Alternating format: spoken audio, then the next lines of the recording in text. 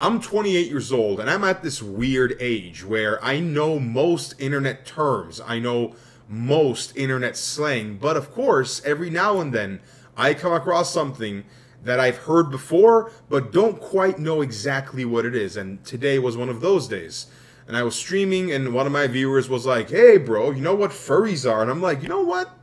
I've heard of them before, but I don't know too much about them." And I did kind of a little mini deep dive, if you will. Like, just went a little bit into the rabbit hole, kind of looked down into it a little bit, gazed down and saw to see if I would like what I saw. And I was kind of surprised because I wasn't expecting such a weird obsession around dressing up as cats and finding other people who also dress up as cats and becoming best friends with them, turning it into a full-on obsession. That's not the kind of vibe that I ever had growing up. I didn't have any friends who were into dressing up and literally committing their entire existence into playing a character. That to me seems weird, especially considering how most of these furry cults happen over Discord and video call. Pufferfish sent $5 and he says, "Hey, will you ever make a video about your opinion on furries?" Honestly, I don't really even know what they are. What the hell are furries? Let's find out together. It's all porn, says Pufferfish. I really hope not, because if it is, I'm gonna be banned. That's not gonna be good. Let's see, okay, it's coming up, which means I guess it's not all porn. Furries fandom as a group are more politically liberal and less religious than the average American. Okay, that cannot be the actual definition of a furry. No. Okay, it's a subculture interested in anthropomorphic animal characters. Okay, so that's what it is. They're interested in anthropomorphic animal characters. Okay. Is it like a gender? I don't think I mean, I don't see any semblance of a gender here. I just see a lot of colors.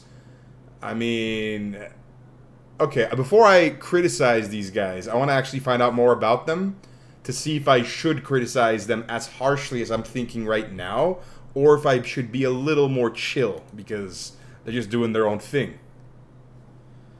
Okay, let's see. Let's talk about furries from saferschools.co.uk website. Okay. I'm really curious as to what these guys have to say about this, actually. From saferschools.co.uk. What are furries? According to research from a range of sources, furries are people who have an active interest in animal characters with human characteristics. Okay, that's like about as boring an explanation as they could have ever given. Okay, that was such a boring sentence. I mean, it was so boring, I literally tuned out as I was reading it. Bro. Okay, I'm gonna see if the rest of the article is actually a little more entertaining, or if the person who wrote this actually wrote it with their eyes closed and to try to make it as boring as possible. So there have been rumors, claims, and hoaxes about students in the UK identifying as cats and engaging in disruptive behavior, such as crawling on all fours and demanding litter boxes be placed in toilets. So, what? These stories have been picked up and reported on by various news broadcasters. Many of them use the term furries when referring to these students. So, okay. So kids are demanding litter boxes be placed in toilets. Bro, the second you ask for that, you're literally asking for trouble. Nobody is going to listen to you. No matter what you want, if you demand litter boxes be put in toilets, every other sentence that comes out of your mouth is automatically void. Because I can never forget that you just asked me for something so stupid in all seriousness. And no matter what you say, I'm gonna, in the back of my head, be like, but this person asked me for that. Yeah, that's like a lifelong judgment right there you got on yourself. Okay, but they're also saying... Okay, yeah, sorry, I apologize. Yeah, Alex is right. This was a hoax, apparently. But is it a hoax? Okay, let's keep reading to see if it actually is. As the topic of furries is very niche and claimed to be misrepresented by popular media, it can be easy to identify the two together. So apparently the kids who were dressing up as cats were not actual furries. Okay, they were just a bunch of idiots who demanded litter box be placed in toilets. Okay, no matter who you are, in the future, whether you're a furry or not, if you ask for litter boxes to be placed in the toilets in school, I'm gonna remember that for the rest of your life. I'm gonna judge you any time I talk to you, 100%.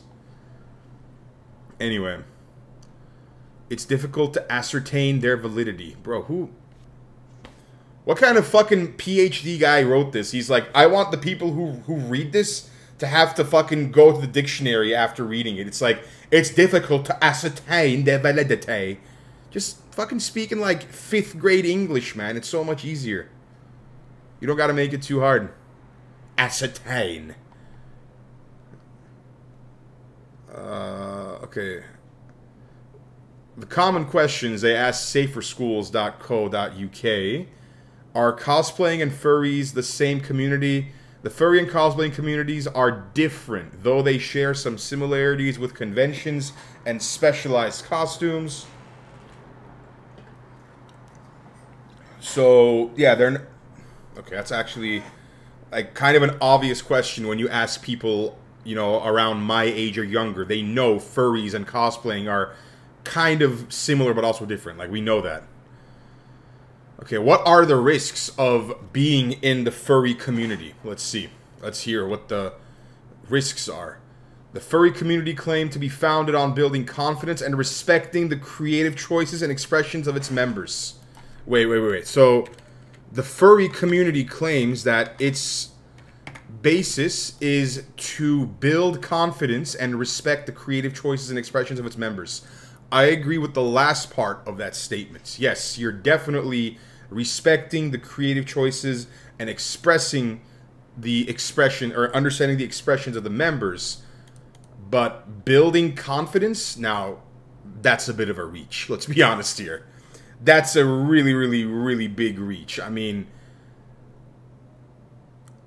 you're literally in a mascot costume. Like, these things any one of these could be a mascot for a sports team.